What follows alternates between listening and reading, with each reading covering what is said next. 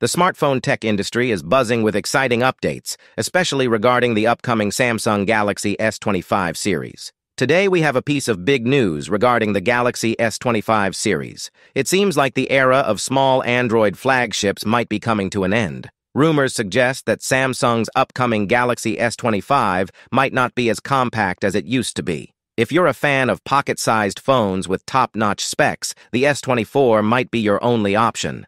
According to rumors, Samsung is planning a bigger display for their Galaxy S25 device. According to sources in South Korea, the base Galaxy S25 will feature a larger 6.36-inch display, up from the 6.2-inch panel on the S24. For the S25 Plus and S25 Ultra, it remains uncertain whether they will also see a screen size boost, but most likely the size of these two might also increase. We all know that Samsung follows Apple's footsteps, and Apple is reportedly increasing the size of the iPhone 16 Pro and Pro Max from 6.1 inches to 6.3 inches and 6.7 inches to 6.9 inches respectively. Larger displays could mean more room inside the phone, potentially leading to a bigger battery or better cameras down the line. Hence, it is clear that it's not just the Galaxy S25 getting a bigger display. Samsung will definitely increase the size of their Plus and Ultra models too. Interestingly, rumors suggest that the Galaxy S25 lineup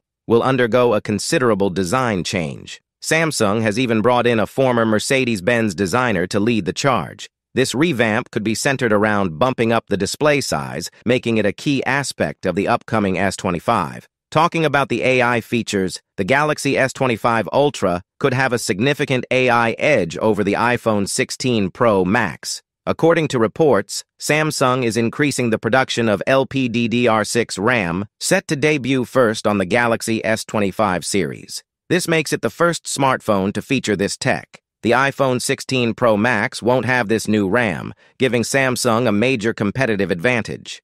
As we all know, LPDDR6 RAM offers a hefty increase in data bandwidth, crucial for handling AI tasks at lightning-fast speed directly on the device. This means the S25 Ultra will be able to tackle more AI-heavy tasks without relying heavily on the cloud or an internet connection.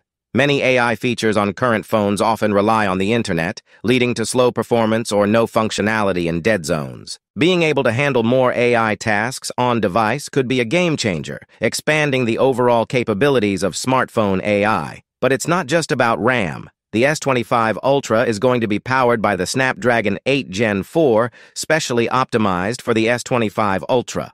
A recent report originating from South Korea, reported by Notebook Check, claims that the Snapdragon 8 Gen 4 will outperform the Apple A18 in benchmark tests. The report suggests a single-core score of 3,500 for the Snapdragon 8 Gen 4, compared to a projected maximum score of 3,300 for the A18. Hence, the S25 Ultra is set to surpass the iPhone 16 Pro Max in processing speed. So what are your thoughts on these recent developments? Do you like bigger display phones? Let us know your thoughts in the comments section below. With that being said, I will see you guys in the next video.